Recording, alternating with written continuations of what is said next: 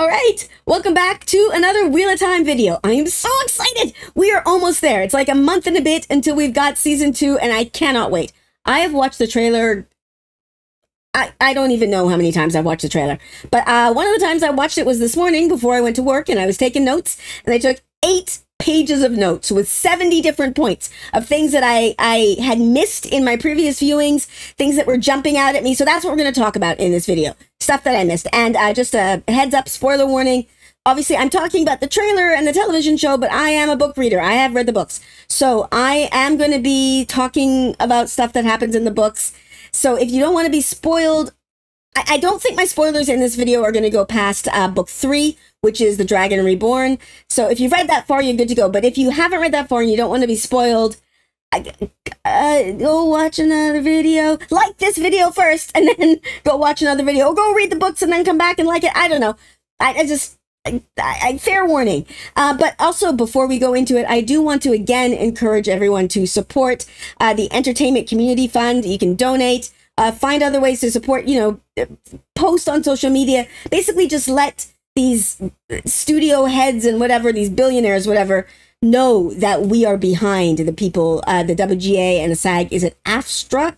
I don't know, but I am fully in support of them. You are watching this video because you love the Wheel of Time TV show, or maybe you hate it. I don't know. Even if you hate it, that generally means that you like some things on TV. Like, we all watch TV. Some people might think that the jobs that these writers and actors do is frivolous. Why don't they just get a more secure job? But we all consume the products that they make. They make things that all of us use and that make our lives better, make our lives more interesting, give us things to talk about and nerd out about, and apparently make insanely detailed and analytical YouTube videos about. So yeah, they deserve to be compensated for their work. They deserve to be treated with dignity, and they deserve to not be told that they can be replaced with ChatGPT. Like, that's just nonsense.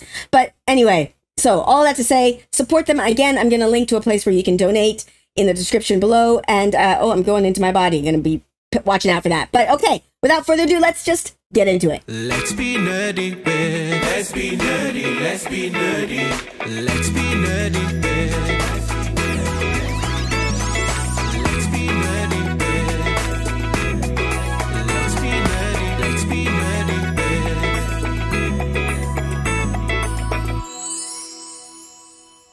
All right, so here's the first thing I noticed. Look at that Kisera. Is that the same Kisera she had in season 1?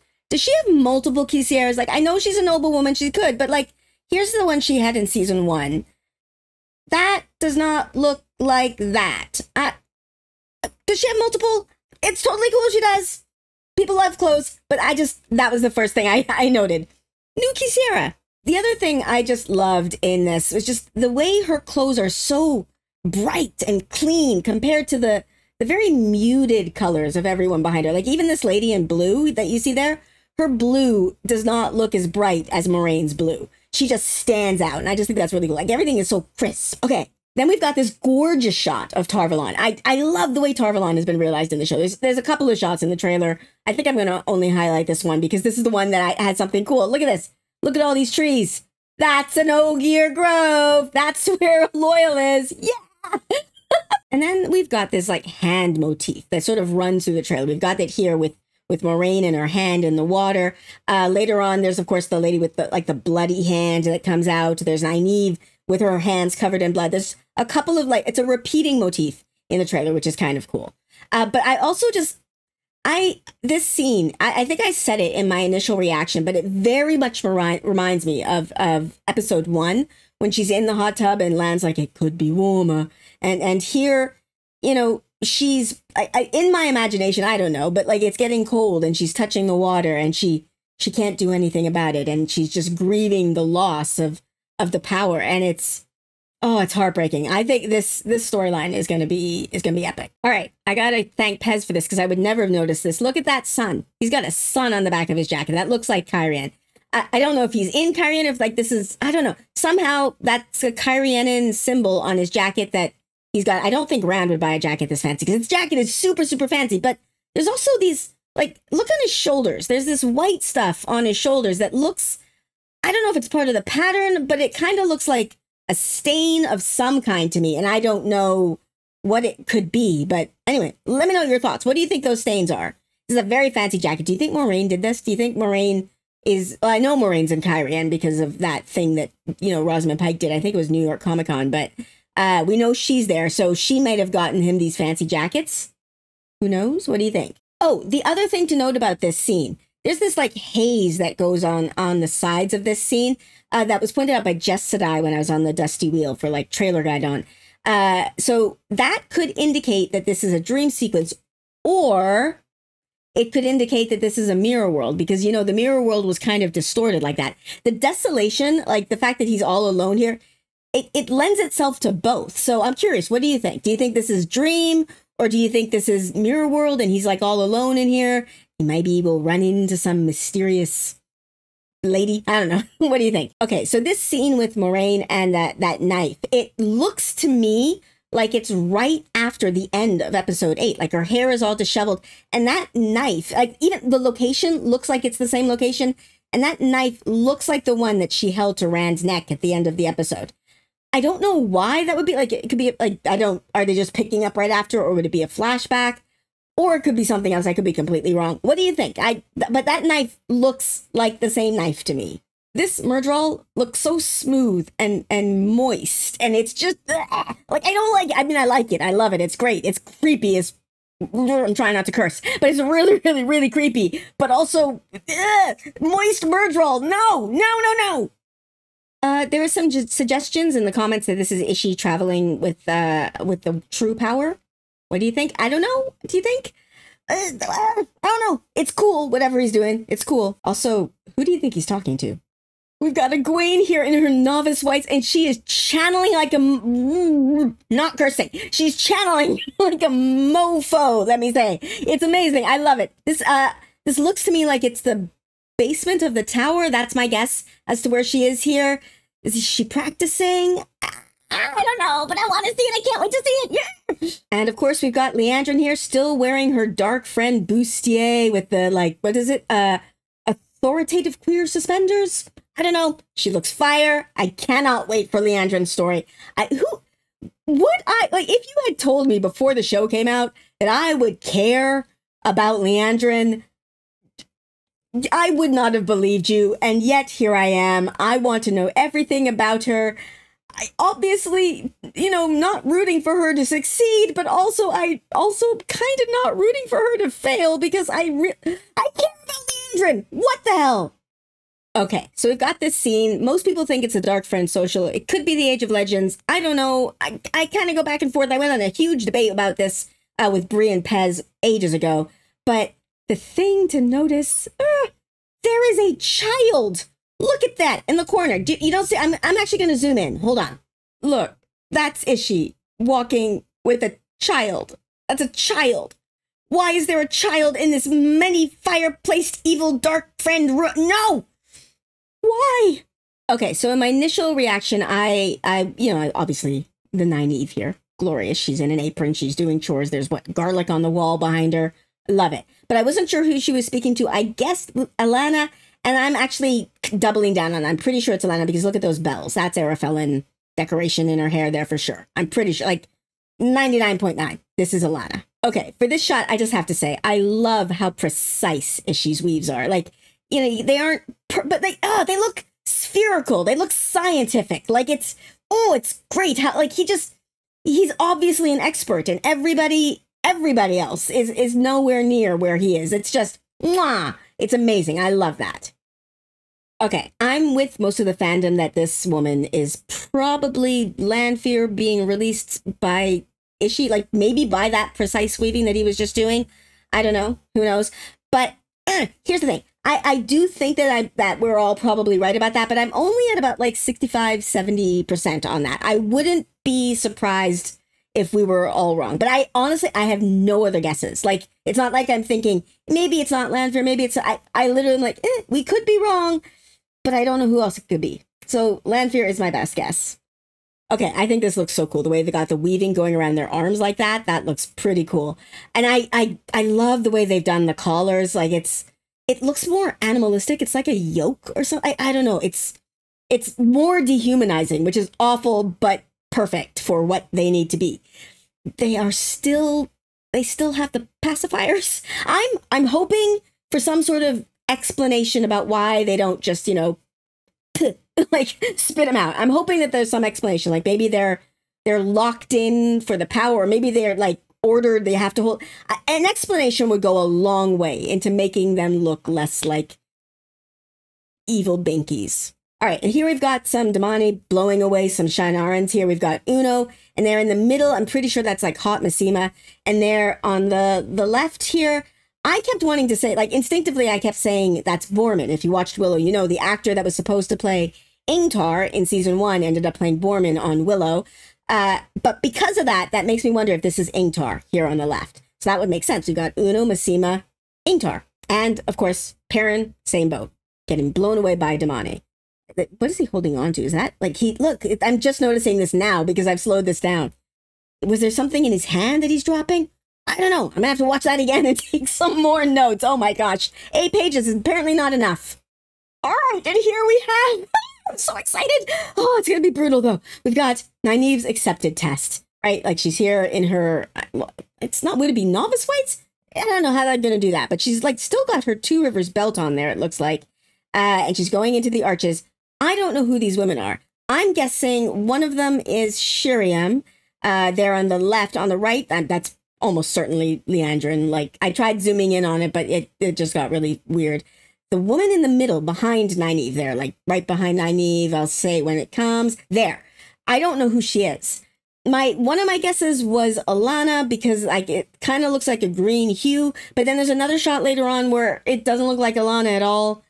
So I don't know. Who do you think the third woman is? And then, okay, we go from the accepted test. It then transitions to this shot of Perrin. And then it transitions to this shot of Randy Pants. And so it goes between these. And the dialogue over this is separate corners of the world, right? And it made me wonder if in the show, they're going to do the thing that they did in the first 3 books, right? Where they separate everybody and then they bring them together again at the end. Because this book or this season is going to cover books 2 and 3, would they do it twice, or would they somehow? Because it does look like they're doing both of those storylines, right? Like we've got still the Great Hunt storyline and the Dragon Reborn storyline. So I don't know. Let me know. What are your thoughts on that? Okay. The other thing interesting to note, this Celine lady, whatever, she is wearing blue, and that blue is like, it's almost a very specific blue. Like it's the same kind of blue that Moraine wears. So I don't know. Like I'm wondering if it's some sort of thing that she's doing intentionally, subconsciously to make Rand trust her. If she thinks Rand trusts Moraine somehow. I'm not sure. Or maybe it's for the audience, to make the audience subconsciously trust her, because a large percentage of the audience does trust Moraine. Who knows? I am noticing, though, if you look here closely at her, like the edges of her sleeves and like the edges of whatever fabric this is, there is some fraying going on. So that is giving like a bit more of, she's a bit of a damsel in distress. She doesn't even have good clothes or whatever. She's been lost in this realm for, I don't know. Fraying. Making her look a bit more vulnerable. Oh, I just also have to say, I do not enjoy seeing this. Like, look at her. She's got her arms snaking around. She's very snake-like. Stop it. Stop it. Back away. Rand, just back away slowly from the pretty lady. She is a pretty lady, to be fair. But back away. Back away from the pretty lady. And then we've got Rand walking through this hallway. Like, it's a very white, open hallway. It makes me think of Kyrian. But I'm not sure. I'm wondering if I'm thinking of Kyrian because I know that this season is going to Kyrian. Like, we know that from that thing that Rosamund Pike did. Again, I think it was New York Comic Con. She did, where she interviewed herself in the car or whatever that was. She said she was going to Kyrian. So I know that Kyrian's going to be in this season. But this just gives Kyrian vibes to me. And I also like, look, he's got the blue, with the blue coat and the blue shirt underneath. It's a lot of blue going on, which also makes me feel like he's in Moraine's space, which also makes me think Kyrian. Okay, look at this shot. Got Moraine on a horse, somebody's chasing her, but look at her back. She appears to have a sword, which I think that's kind of awesome, right? She never had a sword in season 1. What I like about this is it's probably her feeling like she can't protect herself anymore. I don't know if Lan is with her or not, but because she doesn't have the power, right? So she's reaching for something else, and it's a sword.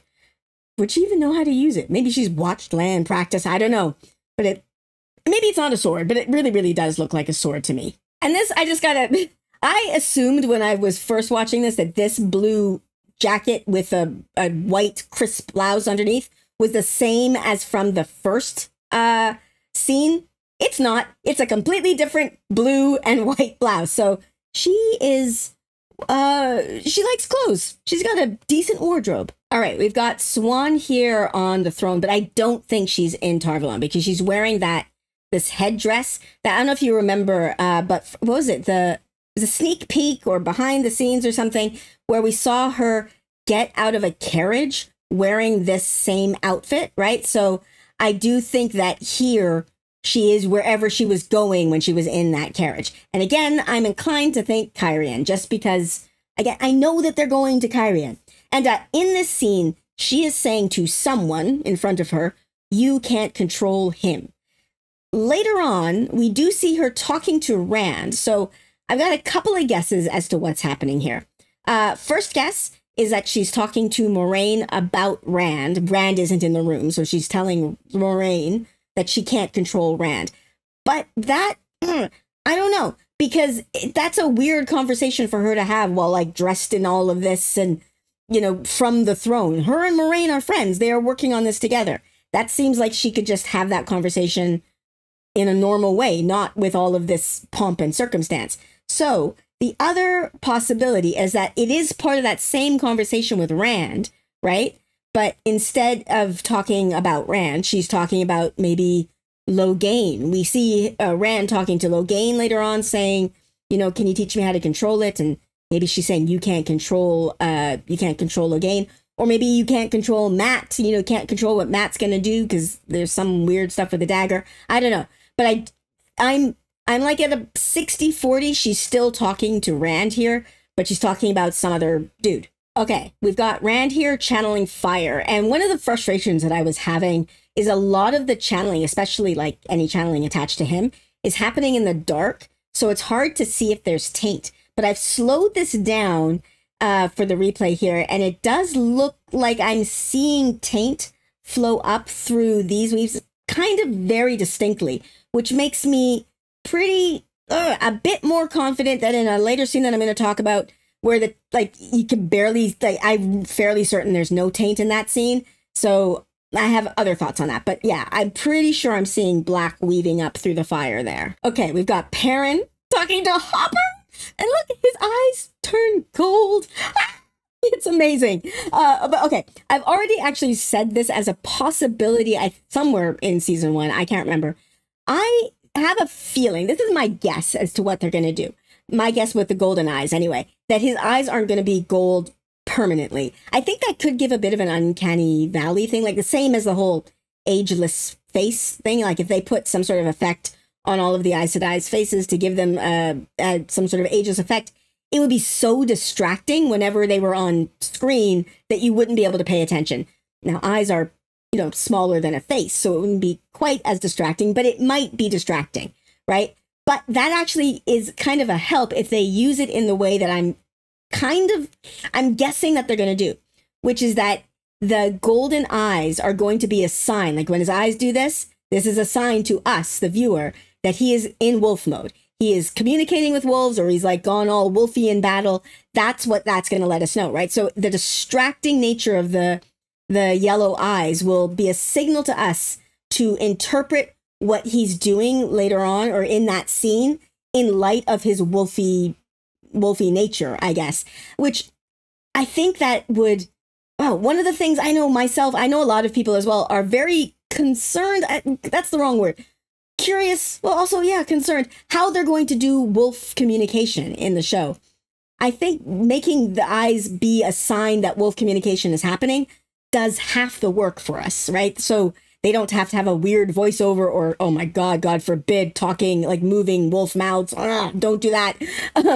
But like this would just tell us, okay, everything that you see now, interpret in light of the fact that he is now mind melding with an animal. What do you think? All right, we've got Rand choking Moraine, and I have no theories because why? Why are you doing this? Stop doing the kid. Put your hands down. But okay, in this particular viewing, when I was taking notes, I noticed, look at his neck.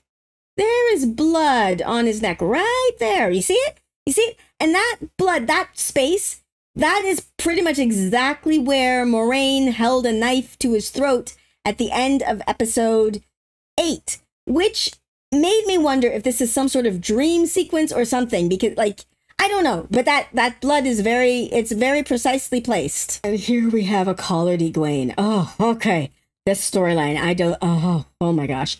Okay, my initial thought when I saw this was that this was right after she was captured, but like, look at this dress she's wearing. It's gray. So that made me wonder if this is after she's been captured for a while, which then had me quite worried about her because, like, look at her face. Like, she's got that blood on her side. Her eyes are all bloodshot. Is she being punished this much? Which, like, okay, yes, I know, actually, she kind of is, but oh my God, this is brutal. Also, okay, this still could be right after she's captured, right? And they just, like, forced her to change. I don't know. I just know that this storyline is it's gonna be hard. It's gonna be so hard. Okay, so here we have a repeat of this hand motif. In the very first scene, we saw Moraine putting her hand in the water. There's a bloody hand, bloody lady, whatever. And now we've got Nynaeve with her hands covered in blood. And she's looking at it in horror. The first time I saw this, the first thing I thought, of course, is this is taking us back to episode 1, where she's tending the wounded and failing to save, I believe, Sanbui. And so my thought, still is my thought, is that her testing is going to take her back to Winter Night. And she's going to sort of relive the trauma of failing to save people. You see her looking at her hand in horror here, right? And, you know, it's a thing that Nynaeve has. It's one of the things that, you know, she could probably use therapy for, where she thinks that when she's failed to do something, like when she's tried her best but failed, she somehow sees that as if she has actively done the thing that she tried to stop, if that makes any sense. Like, failing to save that man in the first episode, there is a part of Nynaeve that sees that as the same as if she killed him. Like, I won't go into details because it is spoilers, but there are things that she says in the books at certain points where you can tell she tried her best to do something and she didn't do it. She wasn't able to do it.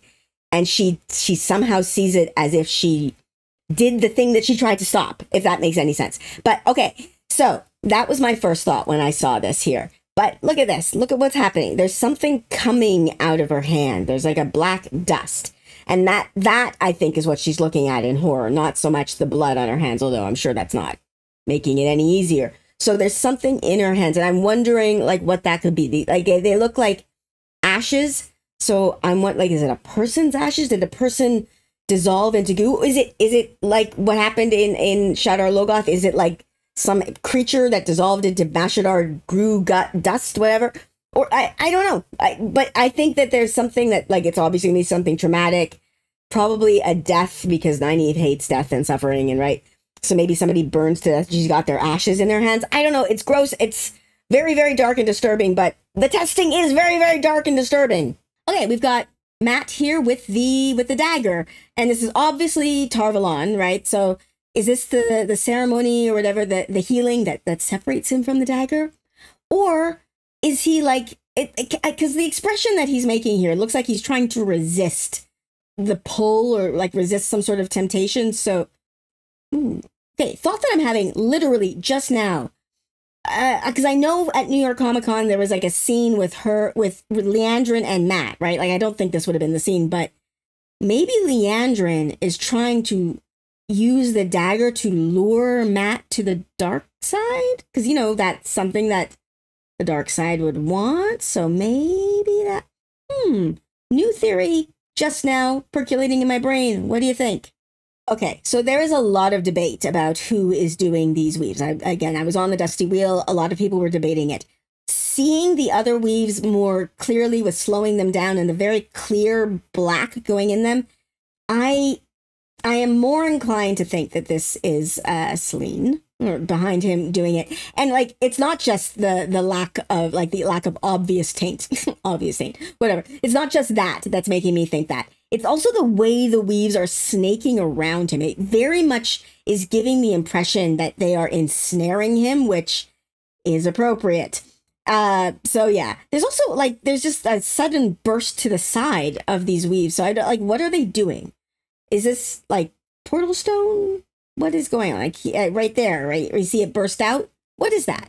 And then, of course, we've got Logain and Rand, and they're both in blue, which is very interesting. Both, like, very similar outfits. They both have blue jackets with a blue shirt underneath. Of course, Rand's is lighter, which, again, makes sense, given they're both their, stages and progression into the taint and into madness.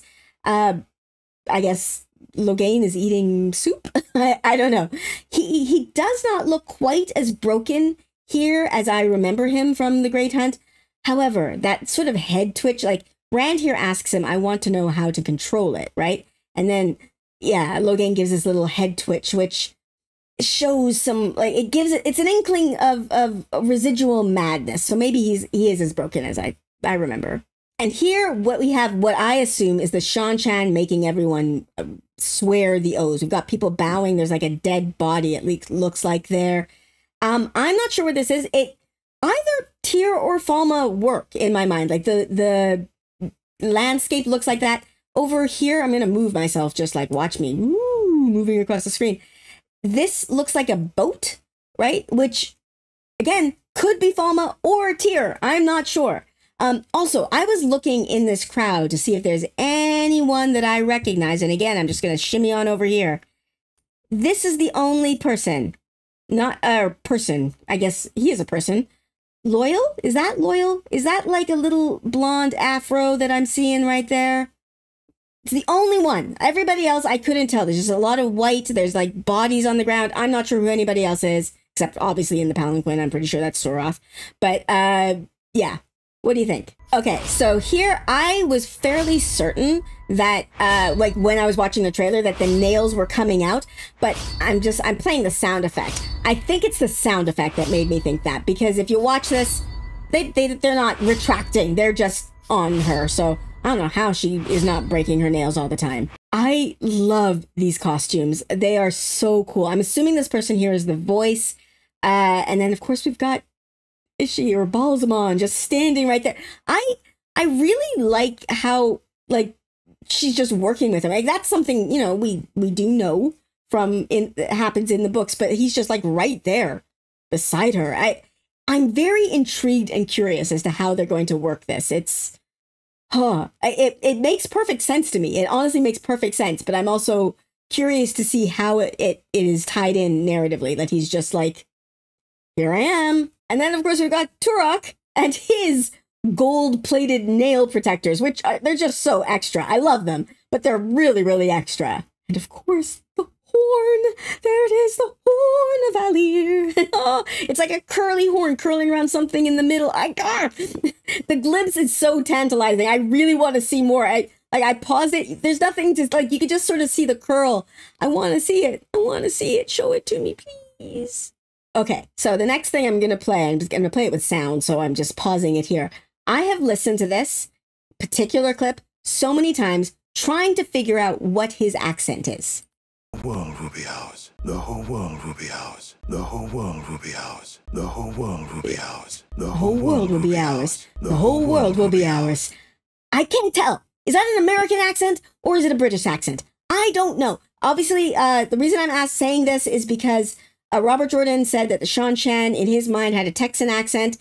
I don't know if it doesn't sound Texan, but it could be generic American, but it also could be British. I literally can't tell. What do you think? And then we've got the Damani, and they are blowing shit up. Ooh, I cursed. Whoops. They're blowing stuff up in this jungle setting. We've got that Suldam on the left there with like the death mask that I remember from the end of season 1. It looks like the skull people behind me. Here, I'll move myself a bit. Hold on. See the skull people there? Yeah, there's like those skull heads. And okay, this setting that we're in, look, and that's sorry, do you see Elaine there running away? I'm assuming that's Elaine running away right there. But this setting very much reminds me of this Waygate, which was, I think, in either the sneak peek or the behind the scenes from before. So this setting, this waygate, like they come out of this waygate. This might be the waygate that Leandrin takes them through, maybe, and then they are here getting captured by these Soldam and Damani. Thoughts? And here we have Egwene protecting Elaine. Like, do you see Elaine running behind her there? That's Elaine. She's going, and Egwene is exploding. You see, she is channeling. She is not moving her hands at all. Just look at that. Look at that look of determination on her face. She's just like, except she's not doing this with her hands. She's amazing. Look at her. Look at her. No, like that's just fire just coming out of her with colors and weaves and it's so good. And it's followed by another Nynaeve explosion. This is obviously during her testing, right? Like that's the two rivers. That's obviously the two rivers there. She is screaming in terror. And can you see her? I'll move myself again. Watch. Woo! There I go. At the beginning, those are Trollocs. Those are Trollocs on the edge of her explosion. So this is another reason why I think her testing is going to take her back to Winternight, which makes perfect sense. Why is Leandrin here at this smelting pot? What is she doing? Okay, one theory that I heard someone suggest was that she is tossing her ring in there as she goes like full dark, like she's going Sith, right? So she's just throwing away her ring. That's just not a very smart thing to do, right? Like the ring is very, very useful. There's no reason to do that. I mean, people do stupid things. Well, definitely in these books, people do stupid things, but I don't know. What do you think? What do you think she's doing there? Oh, I had a thought, actually. She could be grieving dead Aes Sedai, right? That was in my notes. That was not a thought I had just now. It's just, I just caught it in my notes. She sincerely was angry and upset and grieving Karenne. I'm pretty sure she wasn't faking that. So this could be her sincerely grieving the dead Aes Sedai. I don't know. What do you think? This shot with Perrin and this little girl, it terrifies me because all of the possibilities that I can think of, they just, they make me think I'm going to be broken by this scene, right? Possibility one, it's a child of his from the Flickerverse, you know, a child that he can't have because his wife was accidentally killed. Or it's one of his siblings, which either one of these things could break me. And I mean, okay, to be fair, it could actually be that like Perrin and this child are not even connected at all. Trailers lie to us all the time. That is a known thing, but they actually like the lighting, the landscape. I'm pretty sure they're connected. It's the happiness on her face, the happiness on his face. Happy Perrin. Like, when have we seen Happy Perrin? Like, episode 1 was when we saw Happy Perrin. So, beginning only of episode 1. Like, this terrifies me. This is one of the more terrifying scenes from the trailer, to be honest. Speaking of happiness, look at these two smooch. Smooch. Okay, so, I noted in my initial reaction that Swan is missing some arm tattoos. She's also wearing blue. So, I'm pretty sure this is a flashback, right? And it's, I think, I had some people suggest that maybe it's a flashback to right at, before or after they got, you know, Katara's prophecy. I don't think so. It's possible, like, they could change timelines, but the fact that they're both in blue means that they're both Aes Sedai. They're not novices or even accepted at this point. So I don't think that could be the timing. I think they have to be Aes Sedai. So I think it's just a flashback to some time during the past 20 years. I want to see it, though. It's obviously Tar Valon. Like, look at that architecture. Obviously Tar Valon. Give it to me, please. And then here we have Egwene and Nynaeve hugging. Egwene is very clearly in her novice white. She's got an apron, so she's doing chores. Nynaeve does not look like she's in white. So I don't think she's in her accepted dress at this point. So is this like before she goes to her testing? I'm not sure. The timing, I'm curious about. I could be wrong. It could be the lighting. There's a scene later on where I'm fairly certain that Elaine is in white, but the lighting makes her shirt not look quite as white as this. So maybe I'm wrong, but it looks to me like this is just Nynaeve's regular clothes. So what's going on? And then here we have Nynaeve going into her testing in the shift. This is the shot where I was like, that lady does not look like Alana to me. So I don't know who this lady is. This looks amazing. Look, you could see like the sidearm going up the sides of the arches here. I love it. Oh, this is going to be a brutal scene to watch. And this is the scene I was talking about. So we've got Egwene talking to Elaine. I'm pretty sure that Elaine here is wearing her novice whites, but they kind of look like the same color as what Nynaeve was wearing earlier. So maybe it was the lighting. I'm not sure. But okay, watching this kept making me wonder. Because in the books, of course, Elaine has met Rand, right? She's already become kind of obsessed with the weird kid that fell into her garden. So her going with Nynaeve and Egwene, like, it's an impulsive thing to do, but Elaine is nothing if not impulsive, right? Her and her brother both. But here, she has not met Rand. So why is she going to join them? Is she just going to tag along for funsies? I mean, that is kind of Elaine, to be honest. So maybe. This looks like the foregate, largely because we got a lot of wood here, which makes me think it could catch fire. Anytime I think of Cairhien and the foregate, I think it explodes, it catches fire. But also, like, even the silhouette of the city behind there, city, I don't know, kind of looks foregatey to me. And this very much looks like Moraine. So Moraine is storming out. Maybe she's storming out of the room after Rand chokes her. Or I don't know. This looks like the room that we see Rand in some of the scenes and some of the shots. So that's what I'm thinking is going on here. Something happened. She's storming out into the foregate in Cairhien, or outside of Cairhien. Okay, so this scene, Moraine is saying you have no conception of the power they wield. And again, lots of debate about who she's talking about here.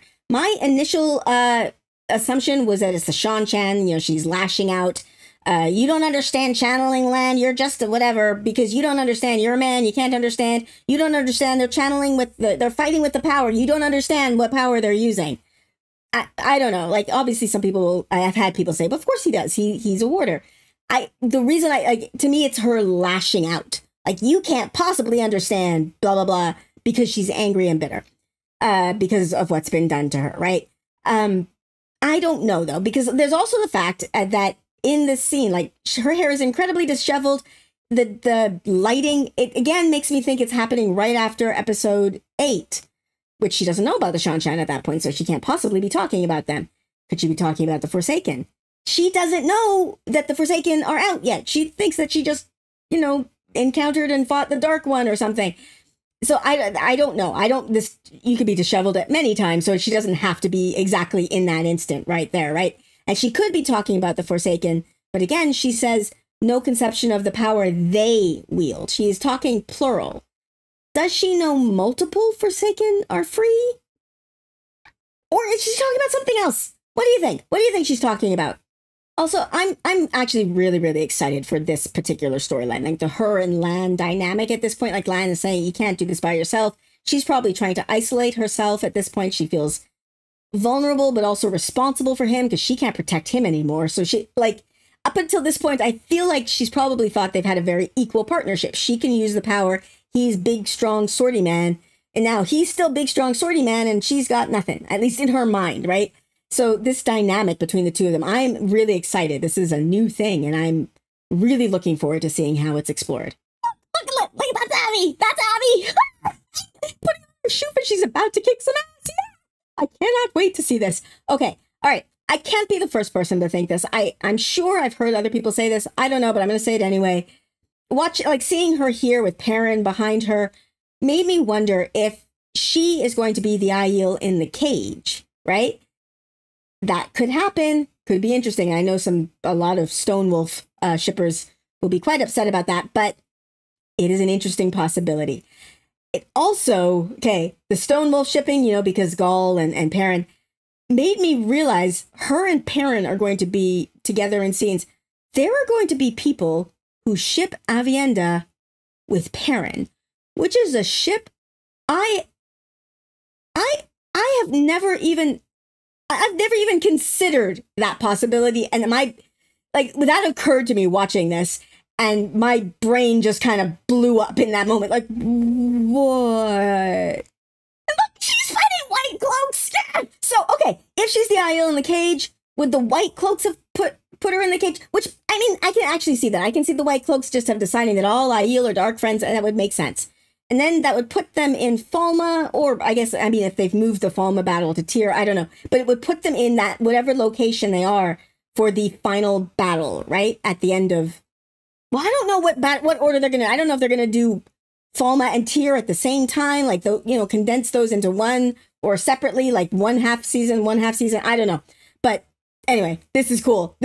I'm here for this. Speaking of things I'm here for, Nynaeve with a sword. I love it. I love it. And this to me actually makes perfect sense character-wise, not just because, you know, Nynaeve likes hitty things and Abraca face punch and all that, but if they go the route of the books, which, I mean, I don't know why they wouldn't, she's blocked, right? She is in the White Tower to study channeling, and she can't channel. And Nynaeve would get incredibly frustrated with not being able to do the thing, so she would need a thing to do, and she became really good friends with the warders on their travels to Tar Valon, so it makes perfect sense to me that they would be like, here, let's teach you how to hit stuff with sticks properly, not just bonking. You know, I love it. I also love that we transition right from Nynaeve to Lan. Look at that. Perfect. And of course we have Lan kicking. Is that a Myrddraal? Is Lan kicking a Myrddraal in the face? Is that what's happening there? Is Lan kicking a Myrddraal in the face? And then we've got Liandrin here walking through the streets of Tar Valon. I'm pretty set on my thoughts that this is her leading the girls to what I'm presuming is the Waygate to take them to where they're going to get captured by the Shan-Shan. Partially, like, she's got a basket with her, right? Which makes sense if she's going on a trip, which they were at that point. But it's also, like, if you catch, I'm going to wait until she looks back. There's an expression she gives here, which just, it looks like exasperated, right? I can imagine the three girls, especially, you know, Elaine's with them. They're back there, like, all excited. They're going on an adventure, and Elaine's being kind of weird and giggly, and she's just like, what the fuck? We're just, oh, I cursed again. Sorry. But she gets really, really exasperated. Like, we just gotta go. We gotta go. What are you doing? This is a secret mission. You're not supposed to be drawing attention to yourself. That's what this looks like to me. The other theories I've heard other people say is that she's headed to North Harbor to meet the man that Moraine threatened her with. And I'm trying to think. I don't know if there's any others. I mean, she could be doing any number of things, but I'm pretty sure I'm right on this one. Okay. Now we have Nynaeve coming out of her testing and like, oh, okay. She's got side wounds, I guess, or at least there's blood on the side. And the blood is just, it's so specific. I brought up, I think in my reaction video that Nynaeve gets, she gets stigmata in her hands, right? She gets these scars in the palms of her hands that don't heal in the books. I don't think that will happen in the show just because it doesn't really ever come up again in the books. It's not really that big a deal. It's just interesting to me that that happens. But this could be her having like had blood on her hands and wiped it off on her dress in some sort of allusion to that stigmata. But also the blood is dripping, right? And I don't know that there would be enough blood on your hands for you to put it on your shift and then have it start to drip. So it does seem like it's seeping from wounds in her, I don't know even what you like, it's not her side, it's like in the either side of her abdomen there. This testing, I really would love to be an Aes Sedai. I don't want to do this. Perrin slicing White Cloak. It's just it's more Egwene to break my soul. This is nothing new, but I just, I know you all want to see this. Here you go. Here's the shot that, like, broke the Wheel of Time fandom for, like, a while. Enjoy. Okay, so we've got Liandrin here talking to, I'm guessing this is Egwene that she's talking to. The other guess I had was that it was possibly Moraine, which was interesting because where? Like, Moraine can't go to Tar Valon, right? So are they meeting somewhere else? That would be interesting, but the more I look at it, I'm pretty sure that she's talking to Egwene. And I mean, her and Egwene do travel together. And look, she's wearing white. That's not Moraine. That's a novice. That's Egwene. I don't know if this is what is intended by this, but this is my headcanon because it amuses me so much. Like, Rand's got that super fancy coat on. He's trying to hide his fancy coat. It's not working, Rand. Everybody can see you're fancy. All right. Here we've got Turok. I don't know how he does his sword fighting with those nails. He even has the gold nail guards on. That's... Fighting with those nail guards and the long nails, that's a skill in and of itself. It's impressive. But did you catch this? I've slowed this down, but I'll pause it so you can see. That's a heron. That's a heron on his blade. What? Pretty sure I said this in my reaction, but this has to be a dream sequence, right? Like, who is fighting with this fire sword? Because look at this. That's not Rand. That's not Rand. Who has this fire sword?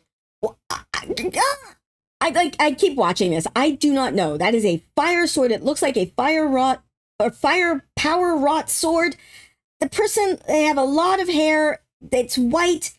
it makes me wonder if it is this person. I don't know if you remember, this was, I think this was from the behind the scenes.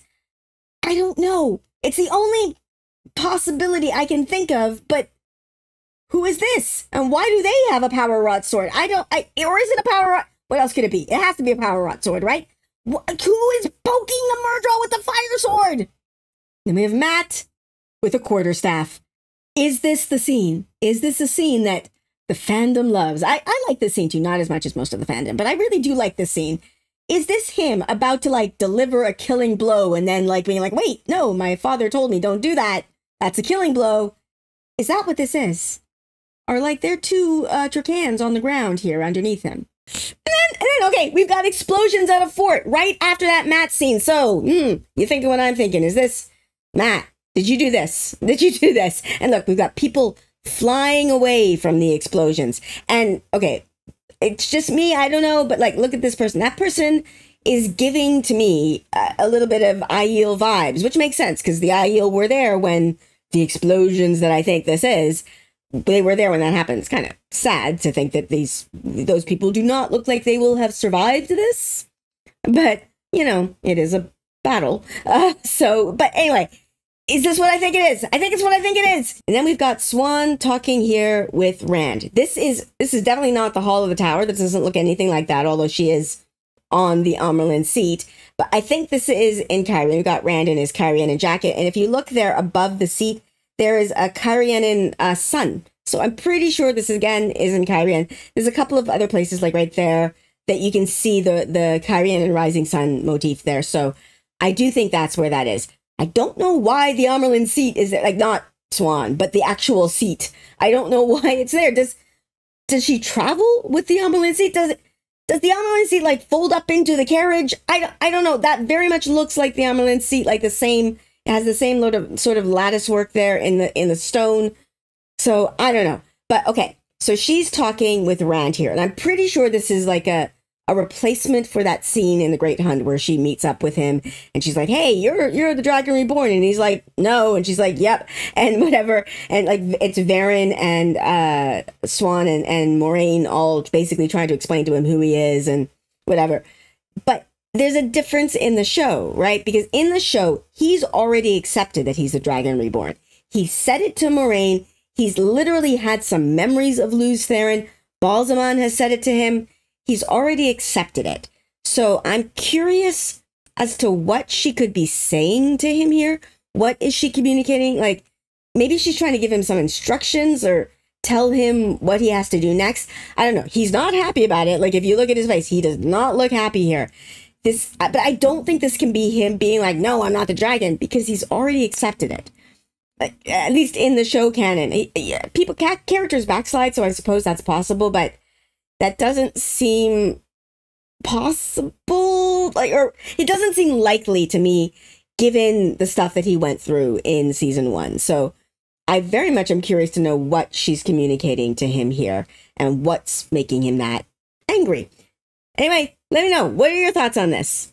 Anyway, okay. I don't know how long this video has been going to be. I've been recording for over an hour, so we'll see how long it is after I edit it. But these are all the things that I missed or that jumped out at me as I was watching the trailer for the umpteenth time. What are your thoughts? What things have you noticed? What do you think of my theories that I've developed or whatever? Some of them kind of crazy. I don't know. Let me know your thoughts in the comments below. And I'm sure I will have even more thoughts as the days go on. Again, I am going to just encourage you again to support the Entertainment Community Fund. We really want the WGA and SAG-AFTRA to win. They are doing this for us, right? They make these things for us to watch and enjoy. So the least we can do is support them in this. And if you like my content and you want to support me, I do have a Patreon that is also linked in the description below. To my patrons, again, I am so grateful for you. Thank you so much for your support. It means the world to me.